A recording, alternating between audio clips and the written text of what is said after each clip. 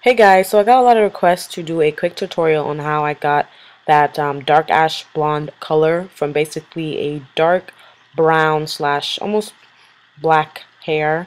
So this is just going to be a really quick tutorial just showing you that.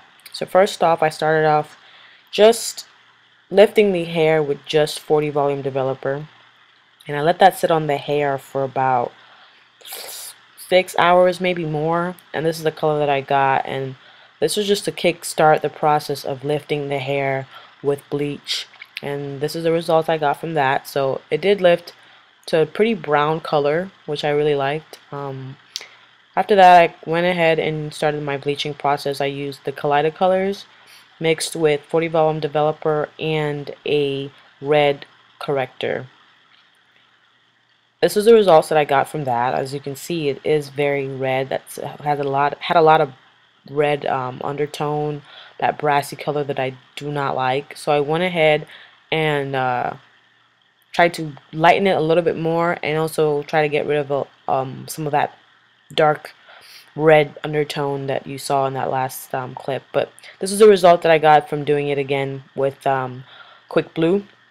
And you can see it's a lot lighter, and there's a little bit less of that red undertone. After that, I started my toning process, and what I did was I used the Wella Color Charm in Ash Blonde. I think I used Dark Ash Blonde with the 40 volume developer, mixed it up, got this consistency, and then I just spread it all over the hair and let it sit for about 4 to 5 hours, just to really get that brassy red undertone out. So this was the results that I got from that. So it did work, but not as much as I wanted to, so I wanted to go ahead and do it another time. But this time I decided to use box colors that I got from the drugstore. I used L'Oreal Paris medium ash blonde, as well as a Clairol expert.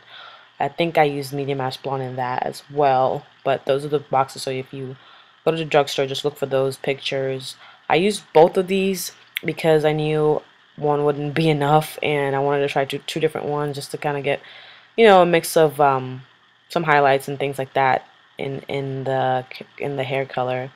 These is the two shampoos that I used to wash out all of that dye and all the processing that I did with this hair.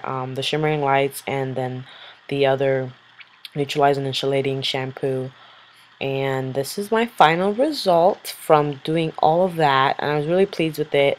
I definitely got the color that I was going for, which is, kind of like a dark ash blonde color, and I was able to reduce a lot of that brassy undertone, which was quite difficult, a lot more difficult than I thought. But anyways, hope you enjoyed this video. If you have any questions, just leave them down below in the comment section. Thanks, like and subscribe. I'll see y'all in my next video. Bye.